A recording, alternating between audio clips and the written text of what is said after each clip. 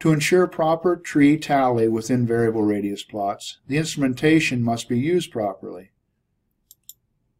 With an angle gauge, the viewer's eye should be over plot center.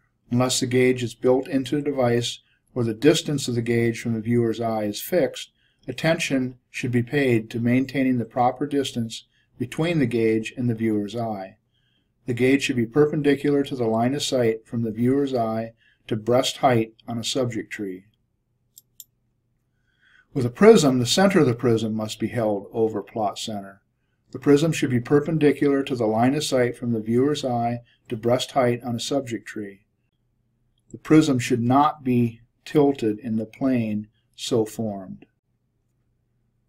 Two additional important points regarding use of angle gauges and prisms for tally of variable radius plots. The assumptions behind instrument usage is that the line of sight from the instrument to breast height on the tree is horizontal. In sloping terrain, instrument usage must be adjusted.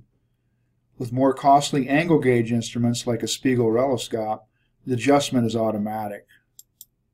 An advantage of the prism is an adjustment for sloping terrain can be made by tilting the prism to an angle equivalent to the angle of the terrain slope.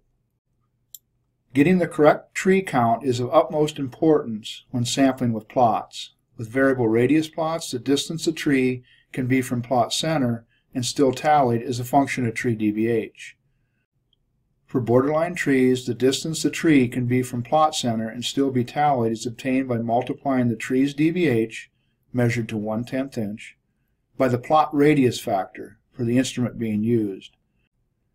For example, if using a 20 BF instrument, a 10-inch DBH tree can be 19.4 feet from plot center and still tallied, 10 times 1.94.